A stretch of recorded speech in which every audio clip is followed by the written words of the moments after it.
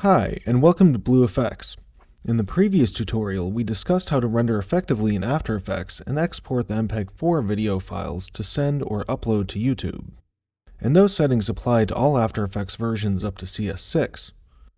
In this tutorial, we're going to take a look at how to render using the newer versions of After Effects, CC and CC 2014. In fact, you won't even need to configure any rendering settings at all because we already did that for you and incorporated everything into the rendering preset, available for download on this webpage. So here we are in After Effects CC. Once you're ready with the template editing, please make sure to have the composition you want to render selected, and also your desired work area set. Now instead of selecting Composition Add to Render Queue, we're going to select Composition Add to Adobe Media Encoder Queue.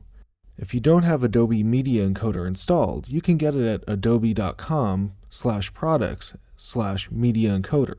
If the project has been previously saved, After Effects will prompt us to do so, and then it will open up the media encoder and add the composition to the queue. In the preset browser, click the Import Preset button and select the Blue Effects preset.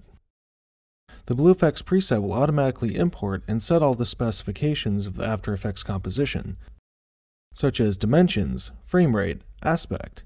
It will also include audio. Next, drag and drop the Blue Effects preset into the composition. Make sure you click on the output to set the video destination and hit Start.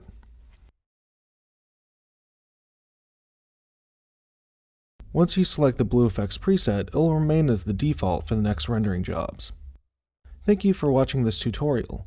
Do you want to create awesome video intros for your business? Go check out our templates page at blueeffects.net. These templates will help you create amazing videos. The Blue Effects templates are easy to edit. They also include step-by-step tutorials, so even After Effects beginners can create stunning videos in just a couple of minutes.